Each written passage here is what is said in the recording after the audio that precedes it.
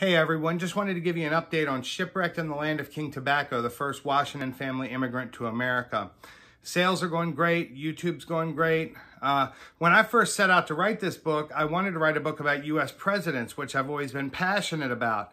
When I went to do research at the Fred W. Smith Library at Mount Vernon, I found myself way out of my league. I mean, everybody who's anybody has written. But in the first couple chapters of each book, I found subtle hints about his great-grandfather and witch trials and business deals gone bad and tobacco merchants and Indian wars, and it was fascinating.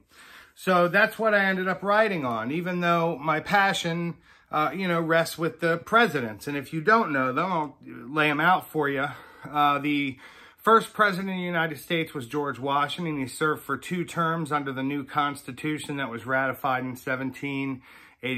His vice president, John Adams, served a term after. Thomas Jefferson was the 3rd president, served 2 terms, bought the Louisiana Purchase and doubled the size of the country. James Madison was the 4th president. James Monroe of the Monroe Doctrine was the 5th president. Now, interestingly, of those first 5, they were the Revolutionary era presidents. John Adams and Thomas Jefferson both died on July 4th, 1826. James Monroe also died on July 4th. Now, James Madison died on June 28th, but the doctors were willing to try to keep him alive to keep that tradition going. The 6th president was John Quincy Adams, son of the 2nd president, John Adams.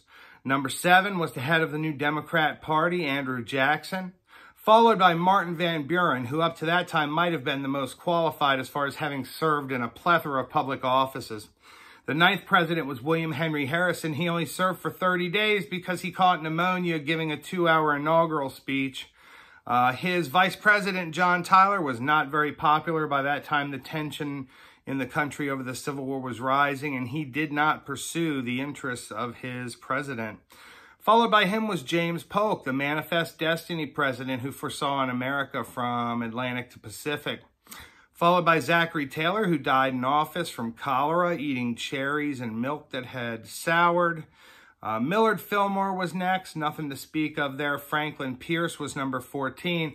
The poor guy's wife and child were killed in a train wreck on the way to Washington to be inaugurated. How horrible is that? Number 15, James Buchanan, who it is now believed through primary source writing was our country's first gay president, and he had a relationship with a senator at the time. Number 16 was Abraham Lincoln, first president to be assassinated. Number 17 was Andrew Johnson, Lincoln's vice president, who was actually from Tennessee. During the Civil War, Tennessee had a large Union population, and Lincoln saw it as a chance to heal the country as the war came to an end.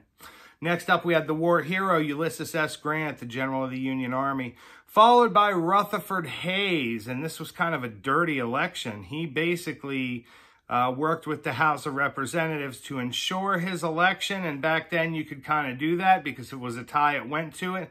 He was first president to have a phone in the White House.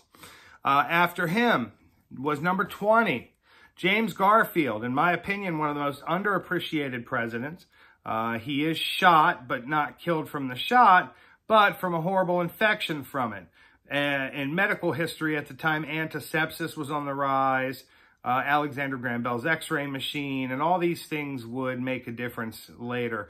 Number 21, an oft-missed president named Chester Arthur, who had only ever served as head of the Customs House in New York. He was a corrupt Tammany Hall politician, but when given the presidency, he rose to the challenge and was responsible for some of the most meaningful civil service reform ever.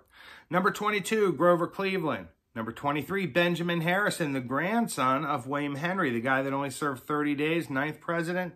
Now, the 24th president was Grover Cleveland again. We have a non-consecutive, 22nd and 24th.